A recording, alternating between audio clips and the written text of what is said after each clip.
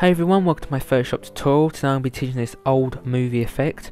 Now this effect is great, it works with basically any sort of image that you have, but if you don't have an image to apply this effect to but you want to try it out, you can download the images on the source files on my website, and the link is going to be in the description bar. So basically with this effect, as I said, it applies to basically any sort of image.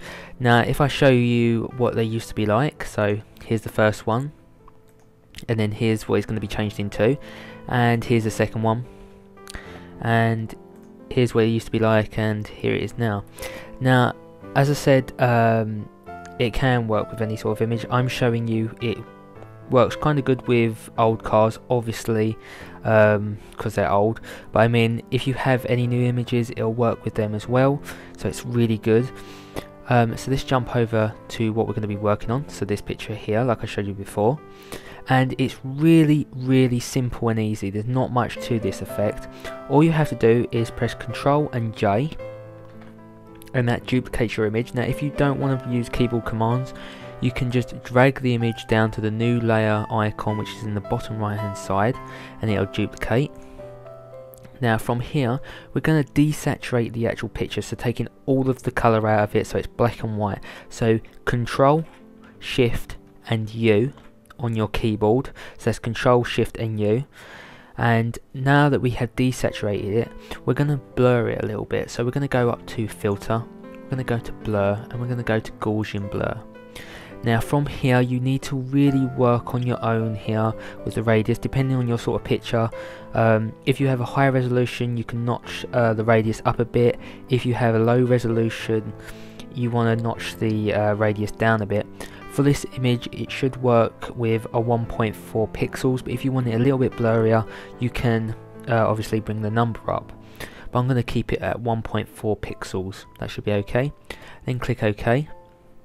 Now from here we need the old sort of film movie grain effect.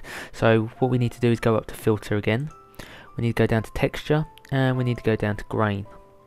Now from here we're going to zoom out. You can zoom out on the bottom left hand side, you see these two little icons here to zoom out.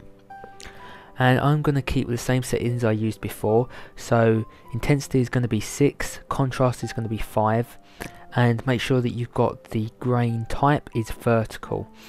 Now obviously, as I said, with the Gaussian blur you want to work on your own here with different numbers. High resolution you can bring it up a bit, low resolution bring it down a bit, but this works well on this picture here, so 6 for that and 5 for the contrast, and then click OK.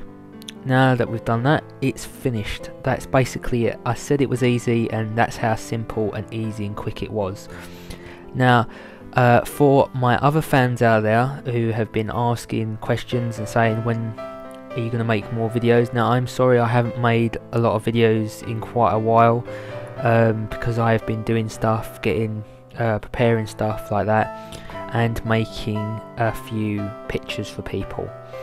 Now as I said in my other tutorials that all my videos are HD, but now they're going to be in pristine HD, sorry.